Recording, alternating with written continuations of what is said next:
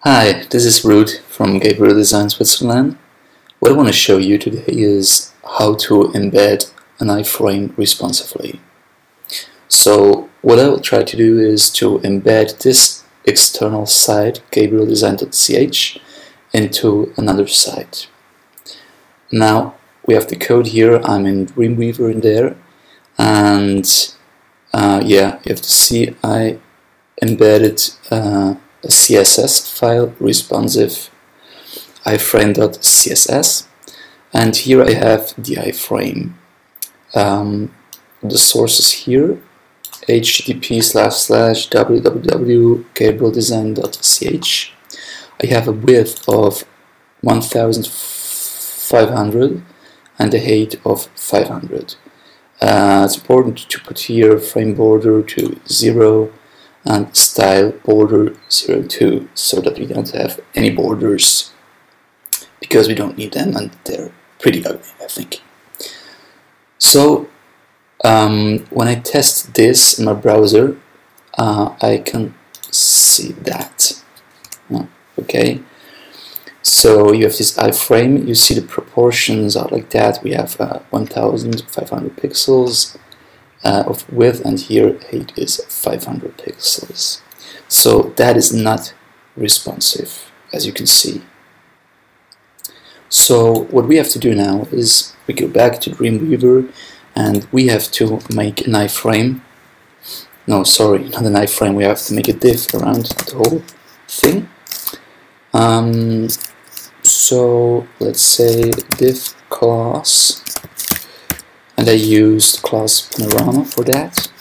So we have to close the div here. I save that and I go to my CSS file now. You see I've done some basic settings as body margin 0, padding 0, so we don't have any borders. Don't know why it's still the same. Okay, and background color of black, so that we can see what is the iframe and what is the normal site we have. So now what is very important is this here, line 9. Padding bottom, yeah, that's 33%.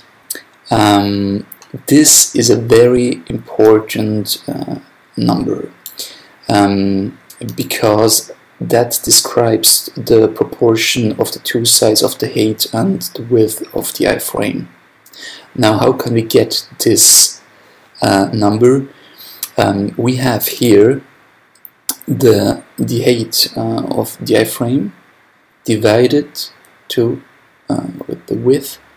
So the result is 0.333 infinite, and that means it's 33.33%.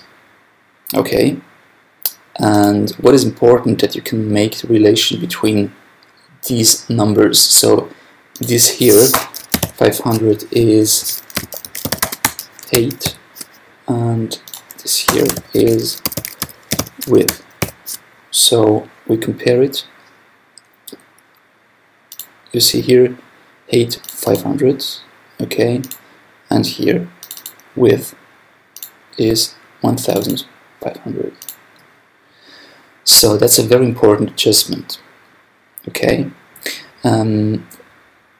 Okay, I have this class panorama, and of course I have to describe the panorama iframe, as you can see here below.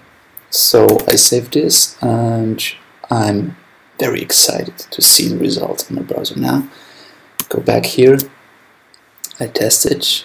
As you can see, we have full width of 100%. Okay, now let's test if this is responsive, and ta-da! It is, indeed. Of course, you can download a zip file with this example in it from the link below. It's gabrieldesign.ch/tutorials/responsive iframe English responsive iframe.zip. So, have a good day and see you guys.